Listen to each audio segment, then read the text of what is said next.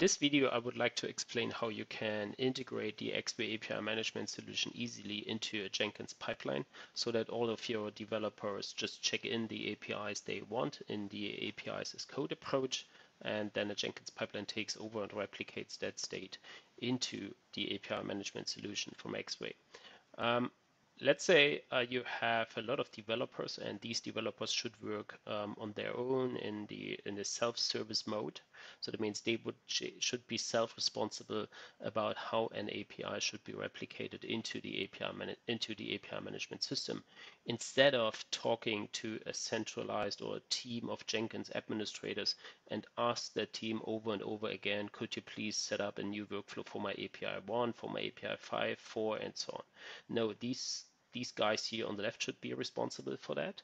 And the solution Jenkins provides for that is to define so-called Jenkins files. And these Jenkins files are picked up by a plugin or by plugins which are available for Bitbucket and for GitHub and for GitLab by organizational folders. These organizational folders have the responsibility or the purpose to scan for projects that are, let's say, in a certain team or in a certain owner based on GitHub or Bitbucket, and then create that workflows automatically. But these guys are responsible to control what happens here. And an overview about that process then looks like so that a developer or a Jenkins administrator has configured that organizational folder. And now the developer is responsible to put in that Jenkins file in his own version control system. Then he provides the API design together with the API configuration file. He creates the desired state of the API he wants to have, because this is used by Swagger Promote to replicate that API into the API management solution, and a Maven POM file is used to control the Jenkins pipeline. And when it is time, then a developer is releasing that API to become maybe version 1.0, and then a similar process happens on all non-dev stages. But here, other people are responsible to control the desired state, what kind of API or which API version maybe he wants, or an administrator wants to have maybe on a production system, and that kind of stuff is then managed in that version control system. So this is basically a different one. Okay, let's say we have these two APIs actually in my API management system. So that means two different weather APIs, and I would like to add now a new API completely based on a pipeline approach. So I have a number of repositories in my personal GitHub account, and you see I have already filtered for that -API- because I would like to have this API project to be considered as an API management or desired state API project, and this one here. All the others are not so. I don't know why GitHub is offering that to me, because I'm saying, please show me all the API repositories -API-. Okay, but anyway, these are the two ones. So now let's say I'm for a moment Jenkins administrator. And what I have to do is, first of all, I have to set up the credentials, because we have to talk, in my case, with the GitHub API. And in order to do so, I have to set up credentials, and I have named that credentials. I gave the ID GitHub.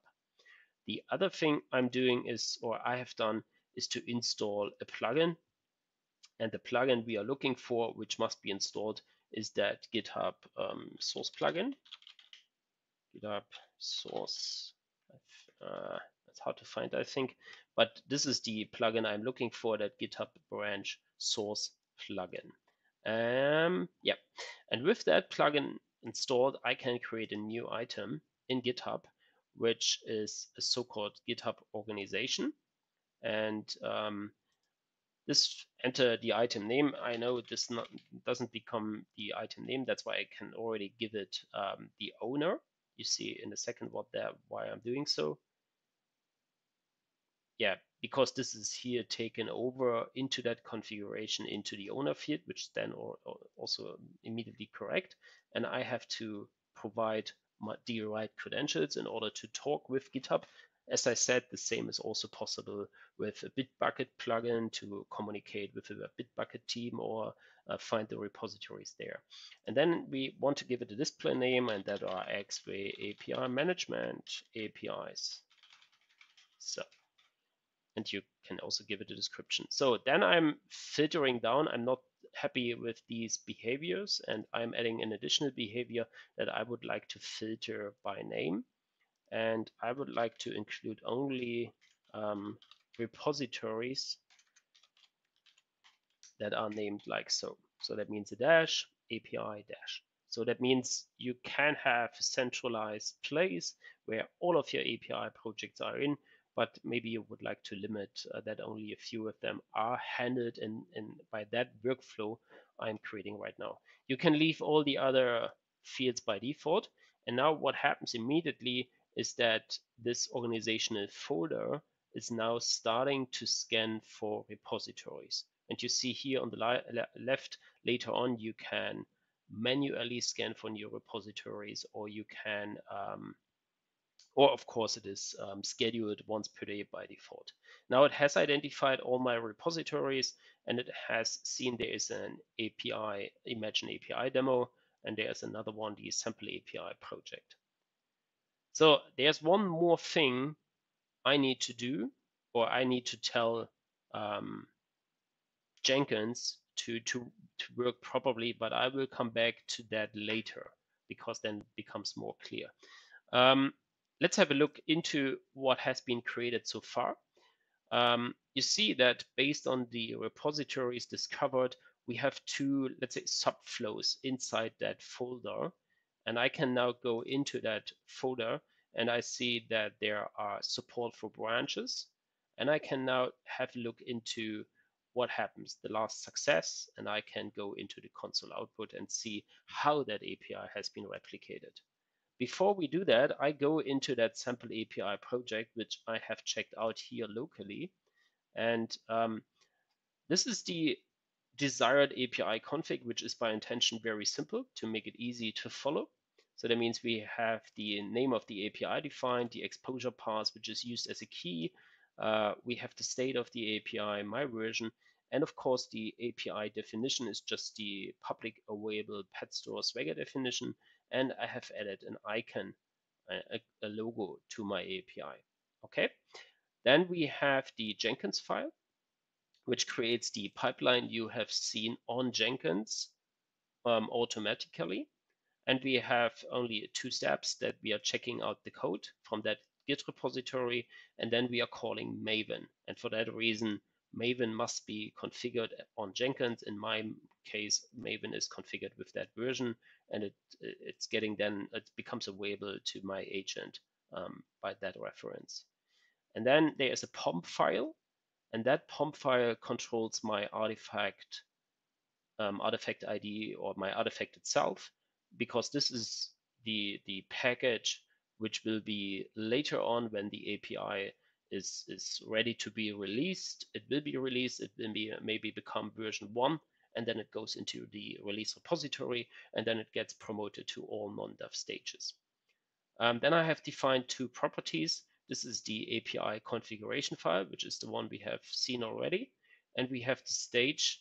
The stage means on which API management solution, on which API management stage that API should be promoted. I'm supposing to be on the development stage at the moment. In all higher stages, that stage field would contain production, pre-production, Q&A, etc. pp. And this is the missing piece, which I have not yet fully explained, but I will do it in a minute, how this is referenced by the pipeline or how this is used. Then we have a plugin here, which can take the API project and create a package and put that package on Nexus or on Artifactory. And here, this is the plugin which is calling Swagger Promote by executing a Java call. And then we are handing over to that Java call the API config file from above, and we are saying that API should go on stage API env. And then we have to, not we have, but this is for me just set in case I would like to enforce something. So this is how the API workflow is configured. And now we can go how this looks at runtime based on the initial execution. So let's have a look. Using credentials GitHub, it has checked out the repository so that we have all the code from here available locally. And then you see the commit message I have used that I have the last time added, just changed the version of my API for any reason. And then the important thing is that Swagger promote is executed. It takes it it now takes in the API configuration file, and within that and the stage. And let's first talk about the stage. You see that that Swagger promote is loading an environment property file from a certain location, and this location, just have a look what is inside that file. We can say cut, and now you see that the API management system, that API should be replicated to and is named API env, contains a host localhost, the username and the password, and there's a special thing which is explained in the documentation what that means. And the idea, of course, is to have more files of this purpose on production system. For instance, you would have another one which is then called env dot maybe prod dot properties, and inside that property file you would have a different host, which is then your product API manager.com, or as an example API manager, just as an example, and then you would have credentials, that kind of stuff.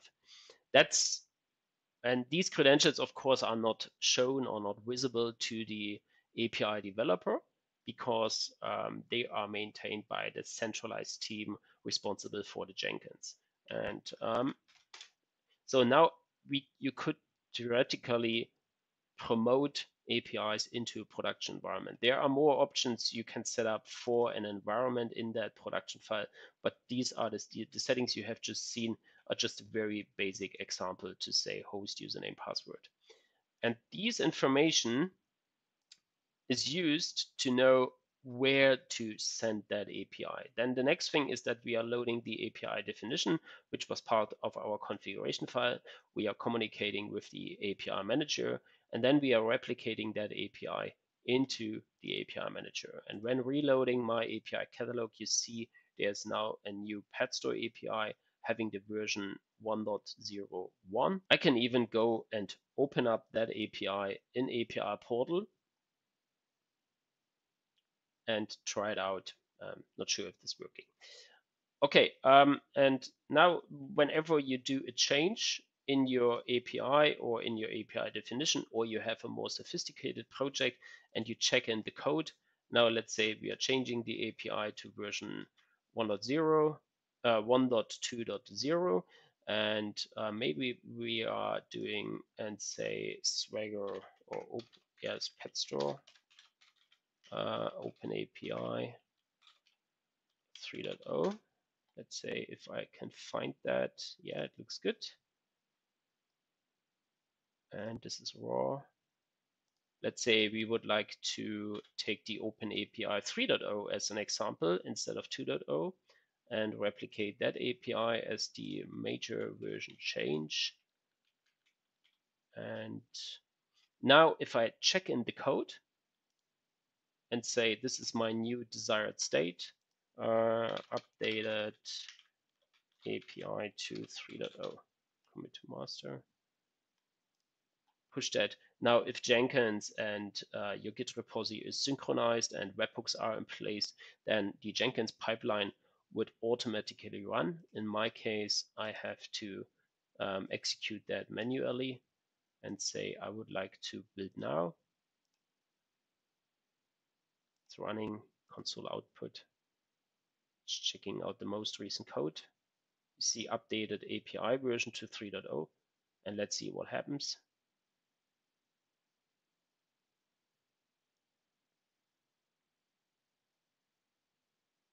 And now the API has been updated to use the most or the here you see the version has been updated, and the API definition itself has also been updated. Now, based on version 3.0, there's now the choice to have the server. Okay, with that concludes the demo. One more thing I forgot to mention concerning that that location of that files.